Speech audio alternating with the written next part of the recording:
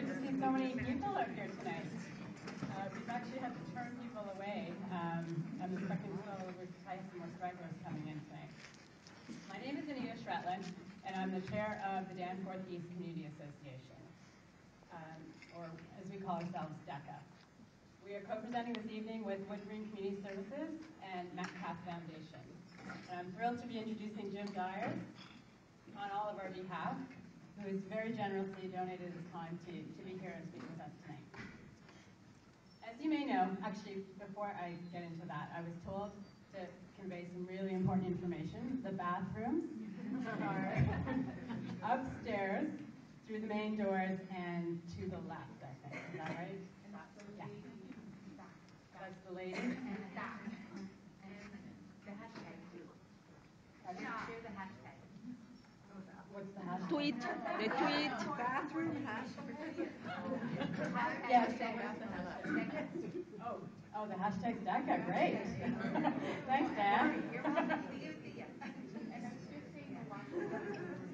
Spell it DECA. Okay. They're labeled staff washer. Thanks.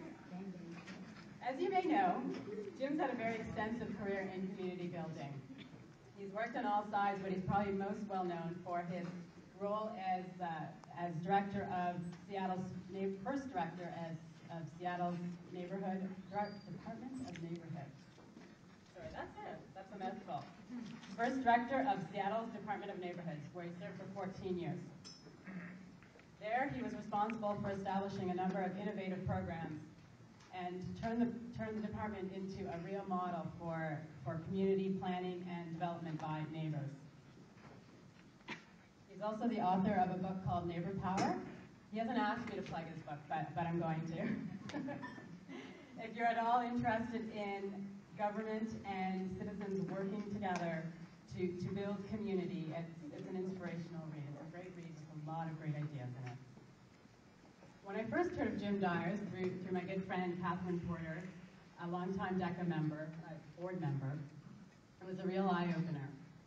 Some of you may have read her interview with Jim about a year ago in the Toronto Star. I'm relatively new to this whole community organizing thing, and Jim's ideas around building neighborhood power, I had never even thought about it in that sense. It really intrigued me. As part of DECA, I'm very quick to talk about our achievements. We have a great weekly farmers market, an annual arts fair, pop-up shops that are aimed at eliminating our vacant storefronts. But I can also talk about our challenges: navigating city regulations, a lack of funds, a need for more volunteers. In fact, we're taking advantage of the fact that we have you all captive here by handing out some volunteer sign-up forms. If you haven't seen them yet, I think you will soon. Imagine many of you in the audience are in similar positions in your respective organizations. Or you're here because you want to help. You want to help others who are.